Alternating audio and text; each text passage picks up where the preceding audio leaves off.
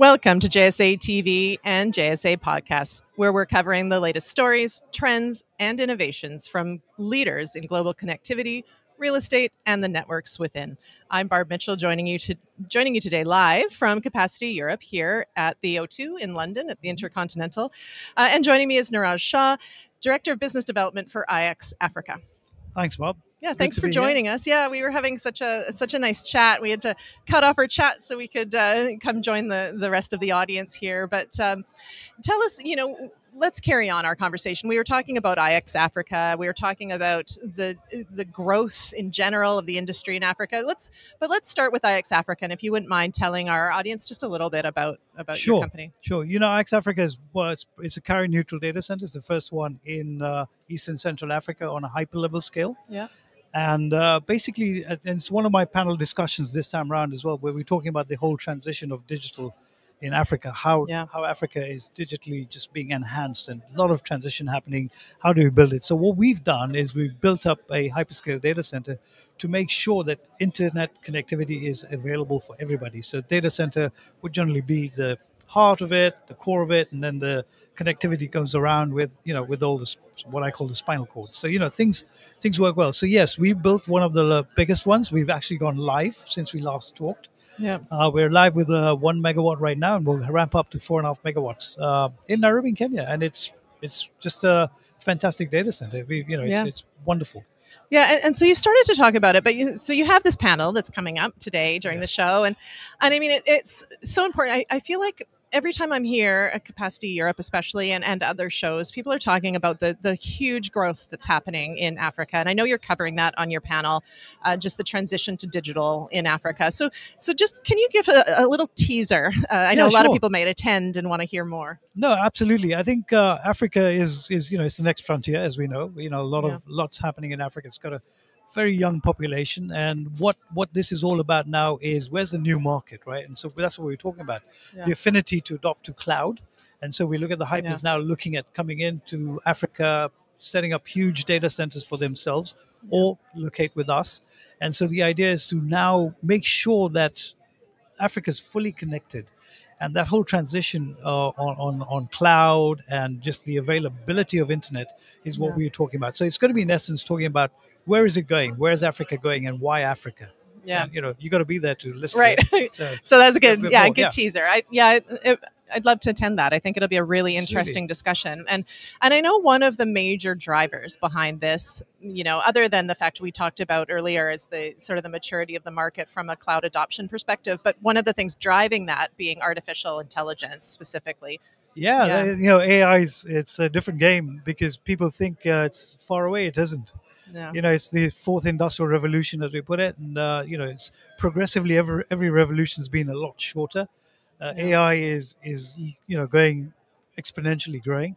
So we are actually cloud, our data center is actually ready to accommodate AI servers, which is high density servers. And why is that? Because I think a lot of the compute will now sit within Africa, within Kenya, instead of it going all the way outside to Europe, to South Africa, because that latency factor is going to be a very important factor.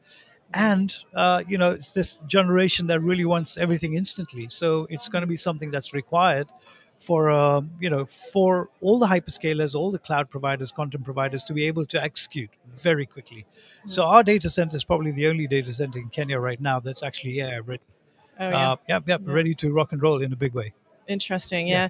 And it makes me think, when you think about the huge workloads that are required for AI and some of these other things, sustainability always comes up, right? And I think we were talking before, and you told me an interesting stat about the amount of renewable energy, specifically in Kenya. Tell our viewers about that. 93% of the power. The actual power coming from the grid, 93% of it is renewable energy, right? And it's made up of geothermal, hydroelectric, wind, and solar. Amazing. And it's green. So, when people are talking about going green, going carbon zero, we're already carbon zero as such, right? Yeah. And then for our redundancies, we have to make sure that we have available power just in case. It's a requirement, obviously, that from a lot of the hypers, and just generally, we use biodiesel for our generators. So we're green. We're the only guys. Yeah. And that biodiesel is actually manufactured in Nairobi as well. So, we're there.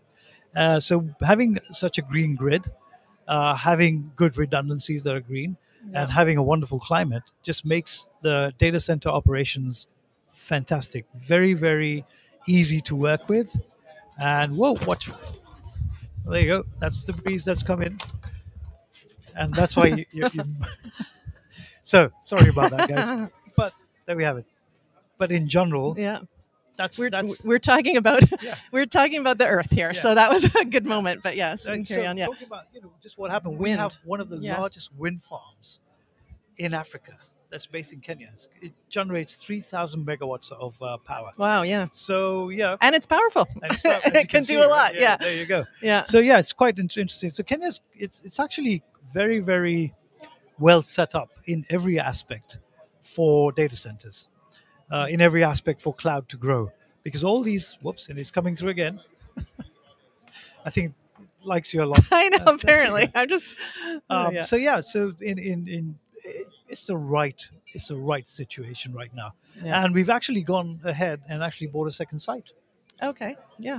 which is even cooler than where we are currently Right. because it's at a higher elevation, and probably drops about 5 to 6 degrees centigrade, compared to Nairobi right now, which, on a good day, Nairobi is probably about 24, 25 degrees centigrade, which is great. Yeah.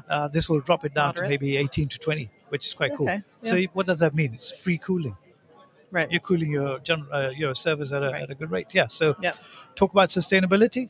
It's there. Everything Check. is there. Yeah. Yeah. Yeah. So And it's good. anything that's being built new there, which a lot is, I think, with new infrastructure builds, it's all being done so with sustainability in mind Yes. from the onset, right? Absolutely. Yeah. We are very aware of of getting our carbon footprint down. Yeah. And I think in general, and also when I come back to IXAfrica, we've had it as Keep It Africa in a big way, where we push Africa in every aspect. So all our the whole building has been built locally with local stone, etc. Yeah. We've had all our equipments provided by local existence, so they have franchises. Make sure we have, availability of service and everything. So generators, cooling, etc. All of that. So very much boosting Africa to grow, and Africa is Yeah. quite aware. Kenya more so about Right. sustainability and going down to carbon zero. Yeah. So there you have it. Fantastic. Well, Niraj, thank you so much for joining us today. Yep. And what time's your panel? 12 noon tomorrow. 12 noon tomorrow. Okay. 12 noon tomorrow. We can come Yeah, and be watch there. you and Yeah, hear more absolutely. about growth of infrastructure in Africa and Yep. digital transition. And until then, thank you. And we look forward to continuing this conversation as the year progresses and into 2024 and beyond, and, Yeah. and all the great things that are to come. So, Yeah, no. Keep your eyes on IXAfrica. It's going a long way now. Yeah. Thank you. Thank you so Perfect. much. Thank you so much. Bye. And thank you, viewers, for tuning in to JSA TV and JSA Podcasts. Happy networking.